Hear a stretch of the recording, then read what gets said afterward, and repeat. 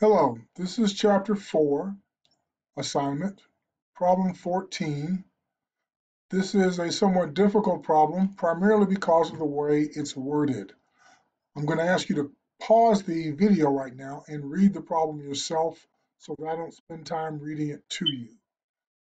I've entered the correct answers, as you can see, but the most important thing is that you understand how to arrive at these answers. So pause the video now and read the problem. So what I've done now is simply shifted to my document camera so that I can walk you through the calculations that I did in order to solve this problem. Now you may have a different approach and a different thought process, and that's okay as long as it gets you to the correct answer. So I started out with the 31,000 admissions.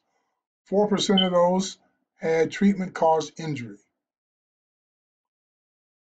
So the number of treatment-caused injuries out of the 31,000 is 1,240, simply multiplying the 0.04 times the 31,000.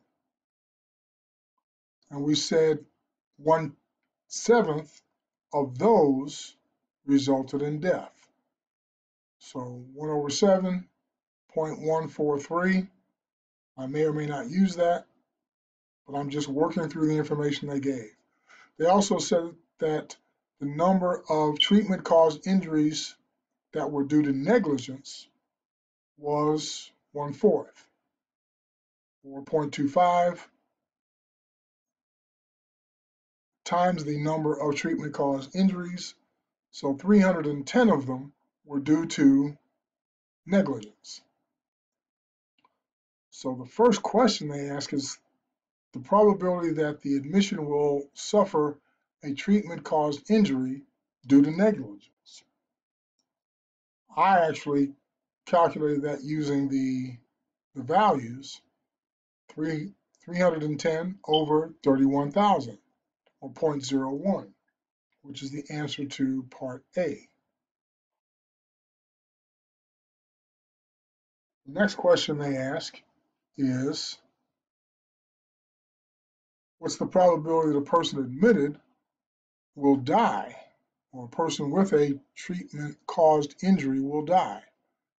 And they gave us the 1/7 times the 1240. That results in 177.142 deaths. Dividing that by the 31,000 gives me 0.006 to 3 decimal places.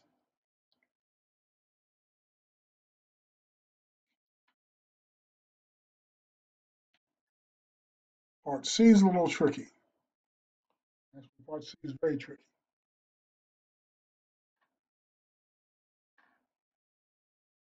They want to know, I didn't copy down the whole problem, but they basically want to know, of those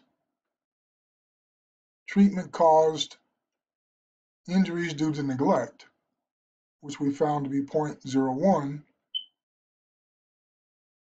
what's the probability that a malpractice claim that's filed as a result of that neglect injury will pay out? So it's the probability of the treatment-caused injury due to neglect times the probability of a malpractice claim being filed, which in this case is 1 over the 7.5, or 0.13333, times the probability that the claim will pay out, which is 0.5.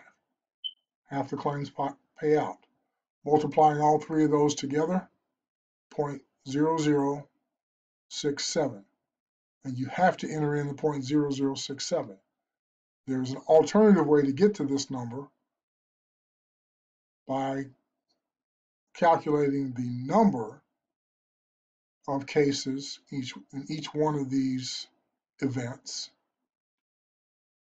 And that gets you to 21 cases that pay out of that 31,000 admissions.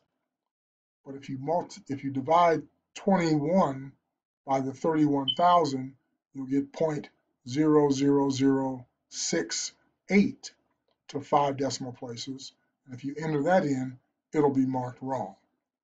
It's one of the problems with the Cengage automatic grading. Even if you're off by 1 decimal place in this 5th position, it'll be marked wrong. The only way you can get to this answer, which they'll mark correct, is by multiplying these 3 numbers.